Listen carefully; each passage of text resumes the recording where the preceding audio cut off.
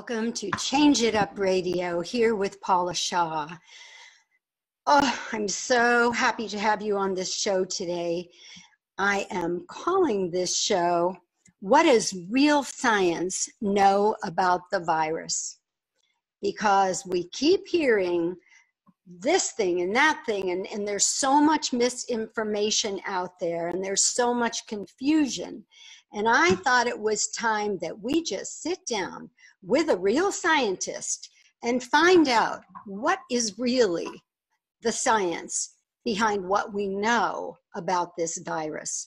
So my guest today will be Bob Hertz, who is the Director of Psy-Tek Laboratories here in Encinitas, and they are a research facility. And Bob is definitely in the know about what we need to know. So before we get to all of that, I just want to welcome you to Change It Up Radio. Those of you who follow us know that we are a show about change. We like to spotlight change makers who are making the world a better place. And we also want to bring you information to help you deal with change in a smoother, more productive way. And I think our show today really encompasses both of those goals, because Bob is in the know. He's got a lot of great information for us, and he is also the head of a lab that is riding point on some very, very interesting technology to help our health and wellness be evaluated and be maintained in the state-of-the-art ways that are available to us now. I am very excited in this segment to introduce you to scientist Bob Hertz, who is going to be able to answer our questions about what's real, what's not, what's misinformation, and how should we really be feeling about living in the midst of this pandemic. So let me tell you just a little bit about Bob Hertz, who is the Managing Director of Psy-Tek.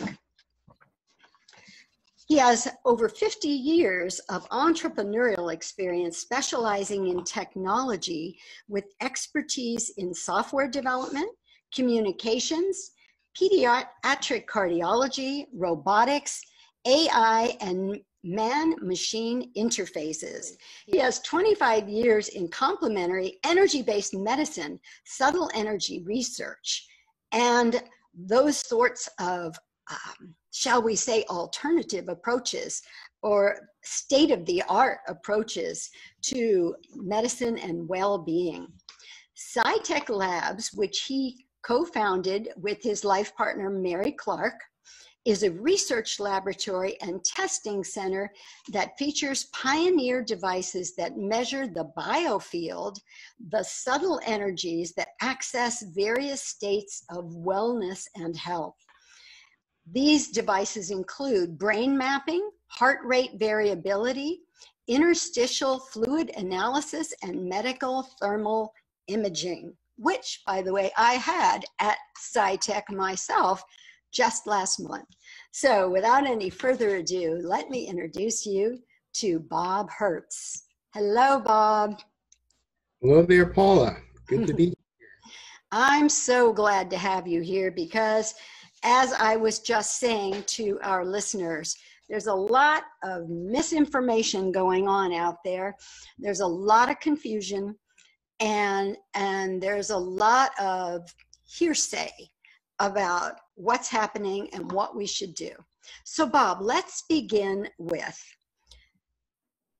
let's talk some specifics about the virus. All right, we all know it's a novel virus. We've never seen anything quite like it before.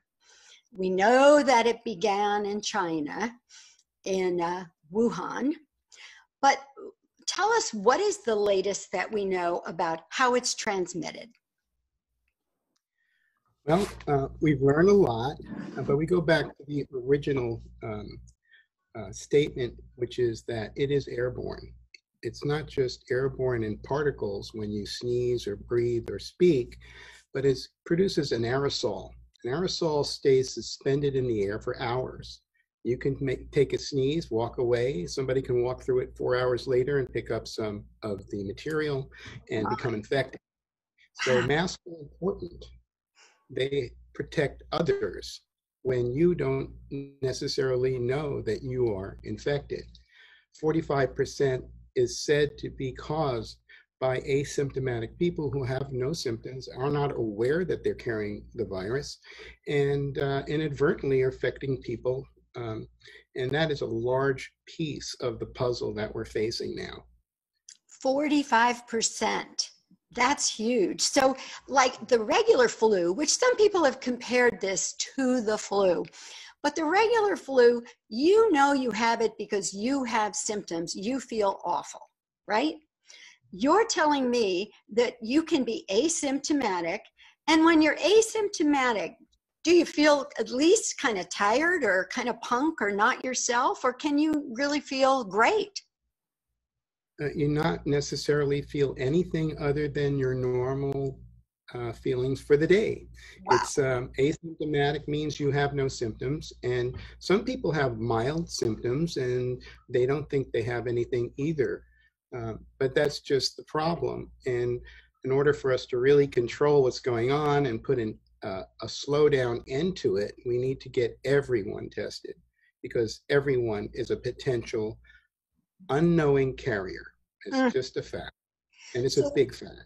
What is the average? I know this, one of the things about this virus, just yesterday I heard a doctor at my Rotary meeting saying that so many people are being affected in different ways because the virus seems to pick and choose which organs it's going to attack depending on who you are. So people are presenting with different symptoms, some with intestinal symptoms, some with the lung thing, the throat thing. But what kind of an incubation period are we talking about on the average? From the time, let's say I'm exposed, walking through a sneeze that happened 4 hours ago, what incubation, what am I looking at? How many days till I know something's wrong if I'm not asymptomatic? A typical first exposure incubation is between 2 and 7 days. That's typical. It can be longer, it can be quicker, but between 2 and 7 days. That's about where it is. Okay. So if you take a test, you've been exposed, and you wait a couple of days and get an antibody test, you could tell whether or not you had a IgM antibody, which indicates the initial phases. But without a nasal swab or the other type of test to find antigen test, you don't know if you're infected or not. So both of those are pretty important. Boy, I'll say. So, I mean, in a way, to be totally safe, you almost have to be tested every day, right? Or at least a couple of times a week? It really depends on your exposure to the population. A first responder, some of the research people I work with in Phoenix and New York, they test first responders daily. And they test them for the active infection and for the antibodies, but the active infection is going to tell you whether you have it absolutely or not. And the antibody tells you how your body has responded to exposure. So, and I know we're going to talk in a little bit more depth a little bit later in the show about the testing, because I would really like you then to explain exactly the difference between the two tests. Most of the daily testing that's being done on people like you just described is either the throat or the nasal swab, correct? Correct.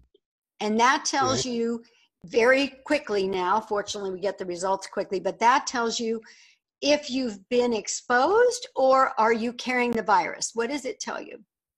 It tells you whether or not you are infected. You can carry the virus and not be infected. As a matter of fact, people who are actually go through the virus and have gone through all of the stages and their bodies are showing that they have the acquired immunity and the nasal swab shows they have no active infection, the virus itself is capable of living in the back of your throat or your nose 45 days, approximately. And you can you can shed live virus even after you're over the disease yourself. So it's not like the typical flu. It's very different, although some of the symptoms are very similar. And the biggest problem is that we haven't been around it long enough to see what the long-term effects or even the midterm effects of what happens a year from now, what happens 5 years from now, how does it affect children, and how does it affect other age groups. But we do know that it has this remarkable ability to affect many different organs and create many different, I'll call them red herrings. The COVID toes, COVID nose, COVID, there's a COVID name for almost every symptom that appears that isn't tracked back to a normal pathology. Wow. So in a way, Bob, you're saying we're at the very beginning of this thing. We're just beginning to really get a sense of the scope of how big it is and how much it can affect our lives and our bodies, correct? Well, yes, we're at the beginning of understanding what it does in the long term and even in the midterm. We're not in the beginning of it happening. It's been happening since right. fall last year in this particular strain. So we've had enough exposure to know how to cope with it, how to restrict its spread.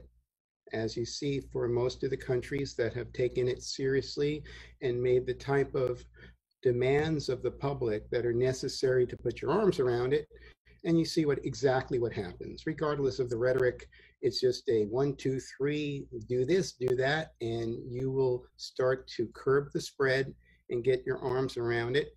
And then when it outbreaks again, another quick retreat back to the masks and whatever else you need to sequester people who are infected. It becomes a much easier task, as you can see from most of the major countries in Europe. So what is that 1, 2, 3?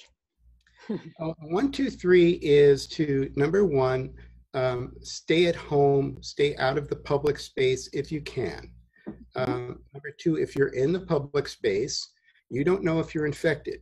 Even if you had it and you were cured, because the antibodies are now, we're finding that they don't last like we expected. If you have the virus and you are quote unquote cured from it, and your antibodies wear off in a typical 90 to 120 days, not like the polio vaccines or whatever exposure that gives you acquired immunity for years or a lifetime.